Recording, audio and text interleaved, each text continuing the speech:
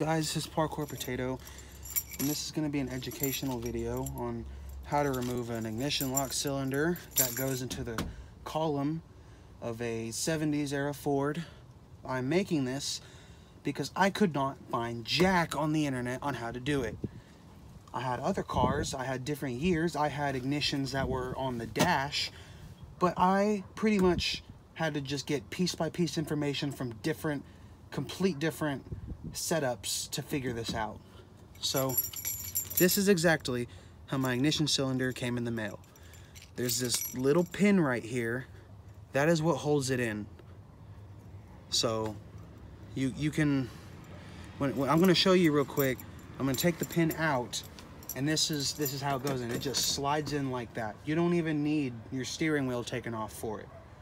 And essentially, this is how it was behaving, except I had the pin inside. I wasn't able to take it out at all. And I wasn't able to rotate it without the key. So pretty much, I had an ignition cylinder that didn't work in my dash or in my column that I had no clue how to take out. And I'm going to be showing you how to do that. So just to show you how into this I am, this issue for y'all, I'm going to be inserting it with the pin in, basically giving myself the same issue I had, just so y'all can see what to do. So, pin inside. Well, I guess I need to turn the key to put it in.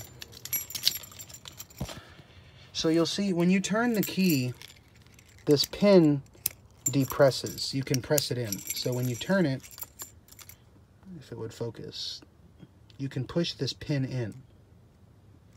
And that's how it stays in. Whenever you turn it, it doesn't automatically get pushed in, but that's a hint on how you're supposed to remove this. We have our ignition lock. Whenever it's in the normal position, no electricity going to it or anything, no accessories, nothing like that, this is how it goes in. You know, it would line up right here, and obviously I have the pin in, it's not going to slide in. But the way you put it in is you turn it, you depress the key hole or the pinhole, and you slide it in, and then you can't take it out. Well, here's how you fix it. First and foremost, take your steering wheel off. Use a steering wheel puller. Don't give yourself hundreds of dollars of issues because you wanted to skip a step of getting a fucking steering wheel puller, okay? They're like 20 bucks, and if you can't get one, then wait till you can get one. It is not worth breaking your steering column or breaking your turn signals or anything like that just so you can avoid getting a tool that you might get use out of in the future. You can even rent them at an AutoZone for 20 bucks and get your 20 bucks back right then and there. So use a steering wheel puller. This is what it looks like, steering wheel off. Nothing else has changed. And you'll notice right here, there is this hole right here. That is where the retaining pin is.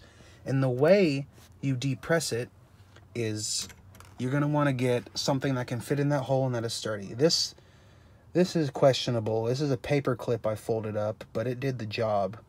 And what you're going to do is you're going to turn this to accessories. I can't really help you if I can't turn your ignition lock. Sorry about that.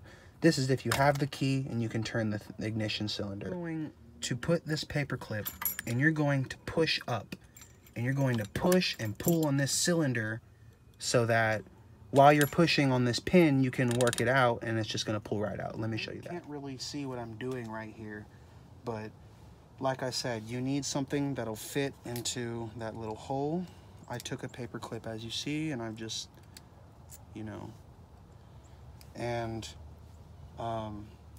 you got to make sure your lock is not locked. Make sure it's turned into the accessories position, or in my case, I just turned it a little bit because I have no clue what the accessories position is on this car because I haven't run it yet, and there's no indicators. So I'm going to use pliers to help me out on this for more leverage because this hurts my fingers. But I'm gonna set it in the hole, and then I'm gonna use my pliers to get more leverage. I'm gonna push up with it, and then I'm there. Look at that. Pins in the hole. My pliers just fell. Pin is in the hole. Cylinder is out of the steering column.